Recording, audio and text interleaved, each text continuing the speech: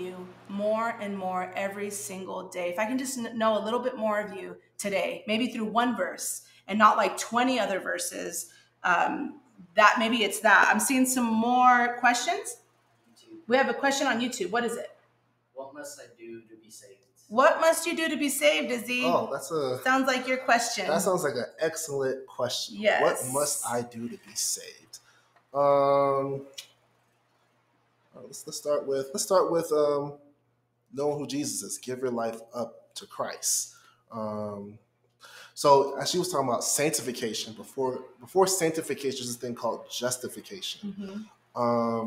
First, you must know who you are and to know the relationship between you and God. God is a loving and compassionate God. We, as people, are sinners. We fall into sin, and because of that, that distorted our relationship with God. So, because of that, God, through a series of events in the Bible, if you read through the whole Bible, all the way to a point where Jesus comes along and rekindles that relationship back through his sacrificial love, dying on the cross and resurrecting. And to become Christian, to give your life to Christ, you must, one, accept that Jesus Christ is the Savior of your life, the Savior of your salvation, and that Jesus is God. He is Lord. That is the first step of the process of being saved.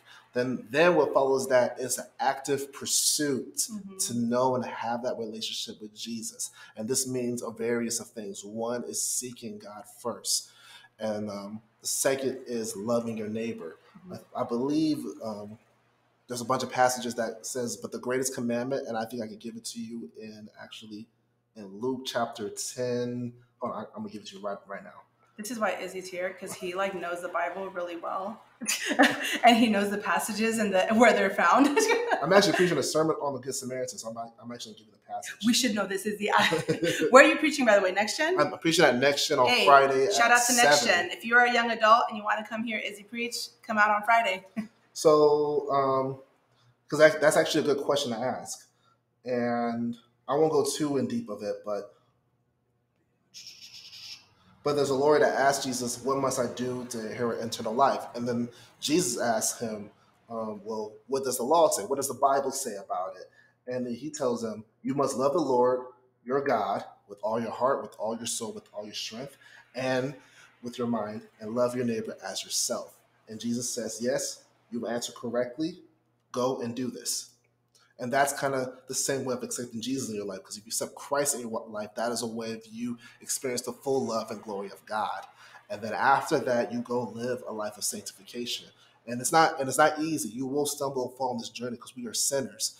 But you get up and keep pursuing God. And that's right. The beauty of loving God fully, is to pursue. It's kind of like a relationship. I know some of you guys on here are married.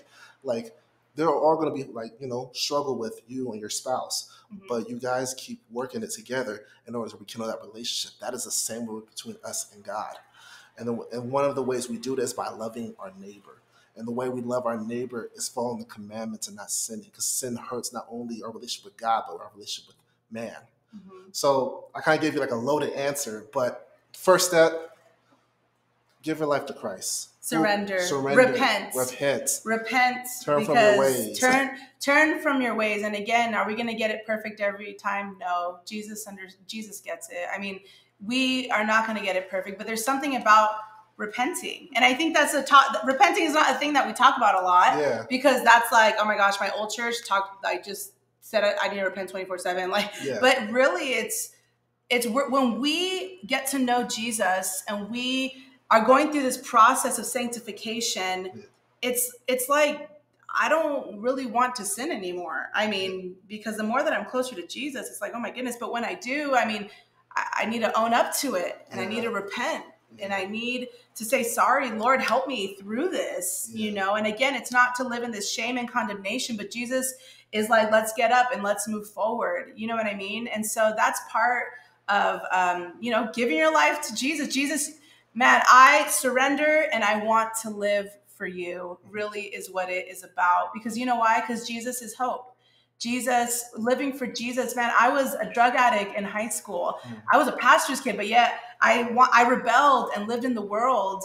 And when I made that decision to fully live for Jesus, to know him for myself, not the God that my parents served, but for myself, I realized, wow, God is so real. He saved me from drugs. He saved me from so much.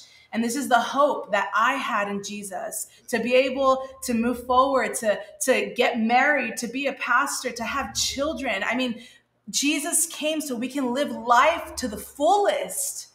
And this is what we have in riding with Jesus and following him and living for him. And salvation is the greatest thing that we know, that when we die, that we will be with Jesus. And so I think that's just such a great question. We could probably stay on that forever. That could be a whole other Q&A. That could be like a whole other Q&A. There was a second question, correct? Was there a second question, John?